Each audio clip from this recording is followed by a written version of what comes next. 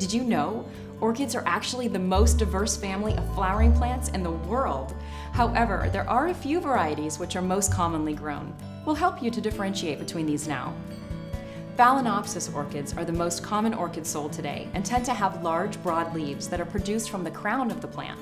Phalaenopsis produce flowers in a wide range of colors on a long stem which can bloom for several months at a time. Cattleya orchids are the orchids whose flower you typically see on a formal corsage.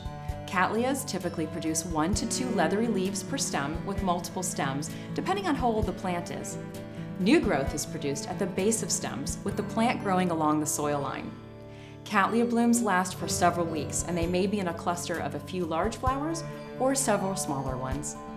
Dendrobium orchids are typically more upright and grow taller than the other two we just discussed.